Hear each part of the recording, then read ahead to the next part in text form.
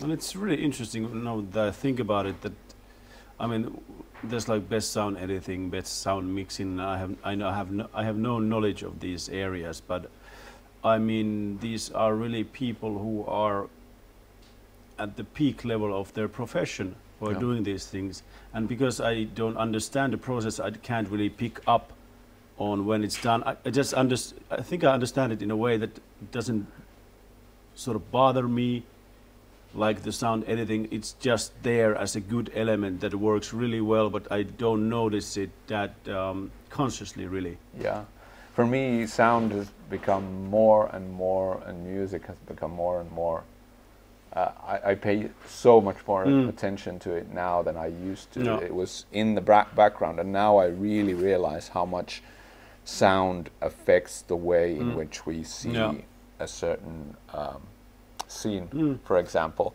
With because sound editing and sound mixing, it's always difficult also because there are those two categories that most viewers don't know how to separate them in any way. And so I've in a few years that they've made the Academy Awards, there's been like they've had examples of how that shit works. This year they didn't have that, but they've had sort of short excerpts of film trying to clarify what that means. And that's, I think it's been really helpful.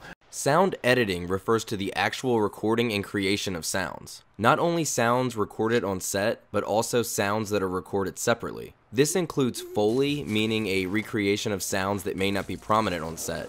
Things like footsteps and the touching of objects.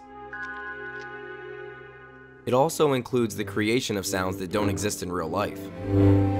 Once these sounds are in place, sound mixing can begin. Sound mixing refers to the process of adjusting the levels of sometimes thousands of audio layers. Dialogue, music, sound effects, everything. The sound mixer's goal is to blend sounds in order to create a soundscape that suits the needs of the film.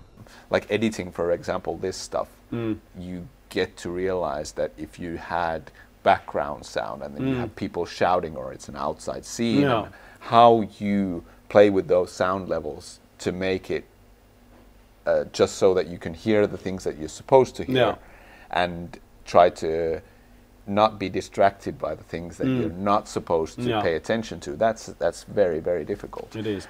And that's why it's an underrated, I think underrated categories in that way. Definitely. And I mean, sound is so important in the sense that even though I really rarely pay attention to it, but sound is something that enters your mind without your awareness of it, but it still has a huge effect on you. What the sound is and how the movie sounds, what the music is. But it's rare to have. I don't have words for these feelings that I'm feeling. Basically, sorry about that.